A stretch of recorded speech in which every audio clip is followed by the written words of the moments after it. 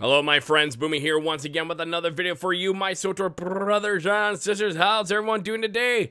In a galaxy far, far, far away. If this is your first time on the channel, make sure you hit that subscribe button for all your Swtor fun news, guides, and updates right here, right now. My friends, we have a lot coming our way in 6.3.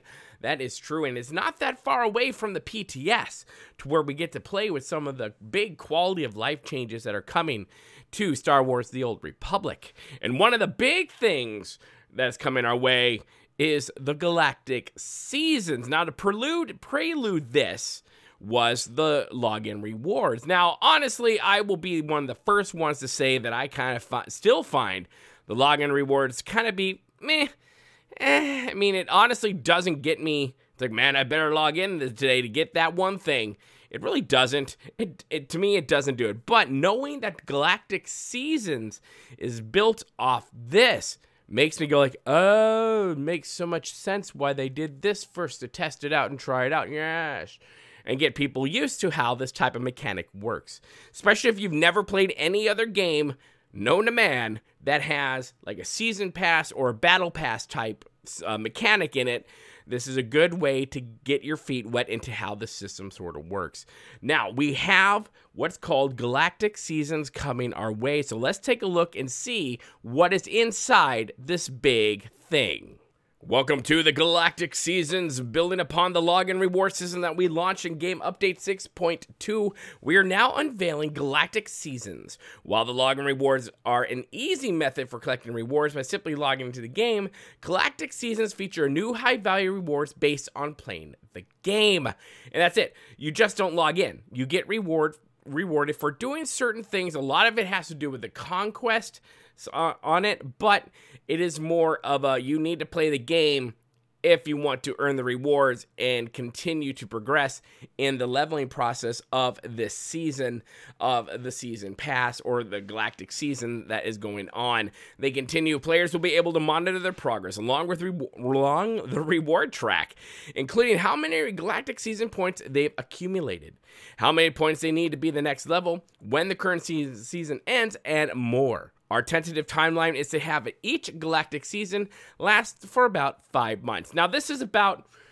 pretty much about on par with how, and actually it's just a little bit longer than how some battle passes, like for Apex, for example, work, or for Fortnite, or for pretty much almost every game imaginable. Heck, nope. Sorry, I was thinking Fallout 76, they have a subscriber bonus that goes along with theirs, but you've got, like, Star Trek Fleet Command's got a freaking battle pass that's going on in it.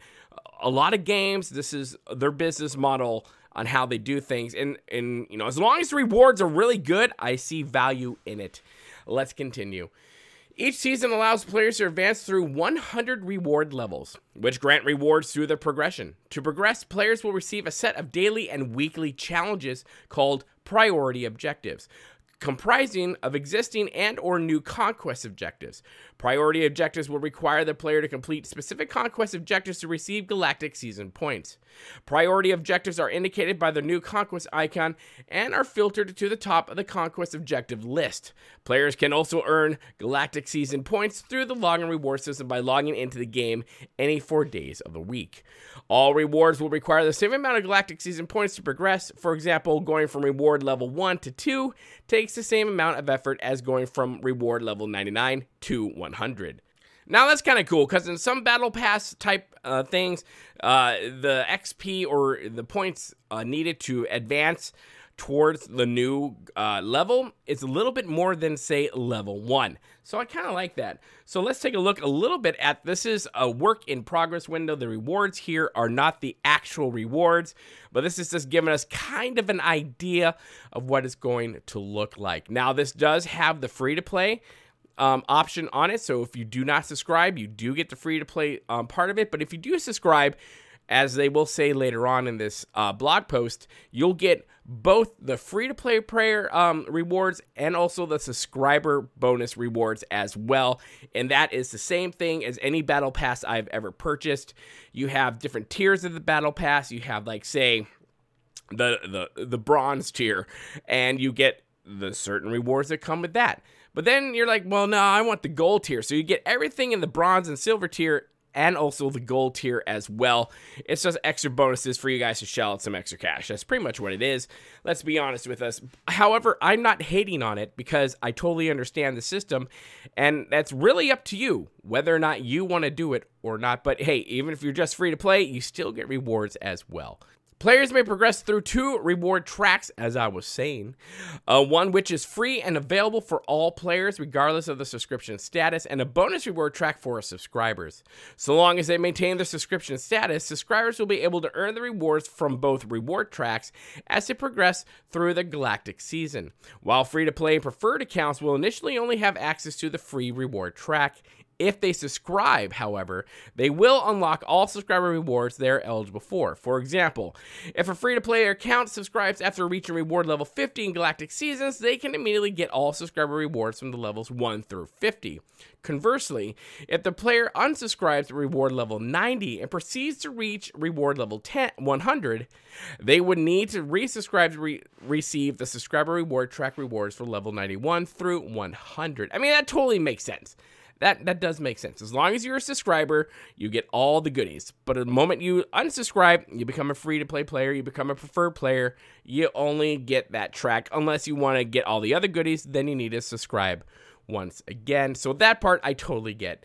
He says, in addition to the bonus rewards, subscribers also earn bonus Galactic Season points, allowing them, to progress at a slightly faster rate than free-to-play or preferred accounts. Now that we've described how the system works, let's take some time to look at the rewards players can earn from the Galactic Season. The stranger from Kubindi. So this guy, you all remember this guy, right? From Star Wars The New Hope. Duh. Yeah, I just thought that was a mask. Apparently it's not. I was really mistaken, and now I'm horrified. As mentioned above, Galactic Seasons can be broken down into 2 reward tracks, one which is free to play, available to all players regardless of their substats, and another to subscribers. The following rewards are available for all players regardless of their subscription status. New Kabaz companion character, Altur Zok Adon. Why they can't just name them Bob is far beyond me.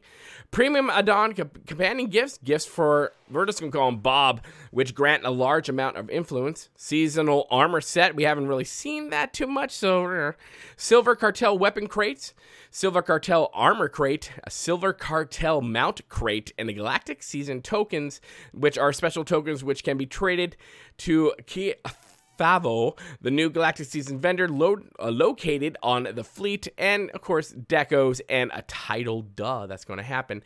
In addition to those rewards, subscribers will also be eligible for the following rewards available to the subscriber reward track: 2K in cartel coins, prototype add-on companion gifts, artifact add-on companion gifts, legendary companion gifts for Mr. Adon, companion weapon, armor set customization, and seasonal armor set, a variant of the base set from the free preferred reward track, but with more attachments. Seasonal weapons, one of each weapon type will be available. Weapons which can be dual-wielded grant 2 copies. And a seasonal mount, both creature and vehicle. Now, these are for subscribers, just to remember. And, of course, the tokens as well, to which you can turn on to buy some goodies, as in decorations. And you get a title. Now, here's 2 of the mounts you get to see. And here's your little weapon. Looks like it's got a suppressor right there. That's fun and dandy. Got to make sure that's legal in whatever planetoid system you're in. The Stranger from Kubindi. While there are a lot of cool rewards available for players, let's take a quick look at the new Kabaz companion. We're just calling him Bob. All players will be able to unlock Bob as a full-time companion character, but subscribers will end the season with a more unique version of him. Bob at rank 50 influence. Subscribers will have the opportunity to walk away from Season 1 with a new, fully influenced companion. Okay, I'm going to have to admit, that's actually pretty cool. A high-quality weapon for Bob. Subscribers will have the opportunity to earn a weapon specific to Bob. High-quality armor set for Bob. And a companion customization, well, for Bob. There's that. Let's go more into detail about Bob, it's not Bob, this is a different guy. Cathar Favo, the new Galactic Seasons vendor that all players will be able to access. This vendor will sell various new rewards, previous subscriber rewards, and some limited time rewards as well. Everything available from the vendor can be purchased with the new Galactic Season tokens earned through the 2 seasonal reward tracks. The items on this vendor will rotate over time. similar to Kalzaiken, but on a longer cadence. And hopefully it won't be as broken as Kalzaiken was, or Kaizyken, sorry, was when he just wouldn't even turn and talk to you because he was just being rude. Man. Let's see, but yeah, longer cadence, ensuring that players always have something interesting to work towards. When the season officially starts, we will publish an article that will highlight the availability of all rewards. Some items this vendor may have, but not limited to, are New Republic and Imperial Fleet apartment strongholds. This, my friend, is something I am definitely looking forward to. Cannot wait to get my beard on those. And apparently you get to see people walking around. Well, kind of. You'll be looking at the VIP lounge on those fleets. So if anyone actually goes up there, which not many people do nowadays, you might see someone. So wave and say hello. Let's see. Alternate skins for the season mounts. Kakron Dagger Star. HK-55's jetpack. I already got that, I think. Do I have that? Yeah, I've got that. Macab Gazebo decoration, which actually, this right here, that looks pretty cool. I like it. And the Tauntaun Ram mini pent, and of course, more. Similar to our long rewards, they say we want to remain respectful to players' time. So we designed Galactic Seasons with an additional means to progress through without necessarily completing the daily and weekly priority objectives. As the Galactic Season progresses, players will have the ability to skip reward levels using credits in an effort to catch up. Now, I've heard some scuttlebutt about this. I've heard some people not too terribly happy about this, talking about like this is a play to win. Is it really? It's cosmetics. It's not really. Is it play to win in this mechanical type set? Yeah, I guess kinda. But you're not. It's cosmetics. Is really you're getting armor sets, and I don't know all the rewards, so there very could well be well, I'm gonna get this type of, I don't know, tactical, and it's gonna be totally OP if I subscribe her and I chase it down and I get it because of the Galactic Seasons. I don't think they're gonna do that. I highly doubt that, but every battle pass, every season pass I've ever been a part of has a mechanic like this for you to catch up, and yes, it's a money grab. It totally is. And a lot of times you can earn that same in-game currency just by doing the season pass and doing that. And if you save it up, well, then yeah, you can get yourself an extra level for free. All you need to do is spend the time. But it's a thing. I don't think of it as a big deal. Honestly, when it comes down to it, it's between you, your wallet, and BioWare. You make the choice on what you want to do. It's all up to you. Don't let anyone else influence you one way or the other. Just know it is what it is. It's a mechanic that's been out for a very long time in other games. Welcome to the new business model of the world. This catch-up system is based on an expected average cadence determined by the system, allowing players who fall behind to access this progression method. As such, it will not be immediately available at the start of the season, which is good, but rather appear as the season continues for eligible players. For the duration of the season, each catch-up credit skip will exponentially increase the cost of the next one. For example, if the first credit skip cost is 150k credits, the next one would be 335k, and so on. This is a valuable option for players with credits to spend who either feel that they are falling behind in their progress or come into a season well underway. And a whole nother thing, my friends, it's just a giant credit sink. It is what it is. And they're looking for more ways to do that to improve the economy. But let's not get on our soapbox and how to fix that. Jump ahead with cartel coins. Oh, this is a sticky one. As soon as the cartel season starts, players will be able to jump ahead in their progression by skipping reward levels with cartel coins. I'm not sure why people are surprised by this. If you're familiar with battle passes, you should be like, oh yeah, totally expected to see this. This is a fixed cost per skip, meaning the cost for the player to skip their first reward level is the same cost as them skipping their 10th reward level. This is a valuable option for players who want to gain an edge on their progression or anticipate being away from the game for a few days.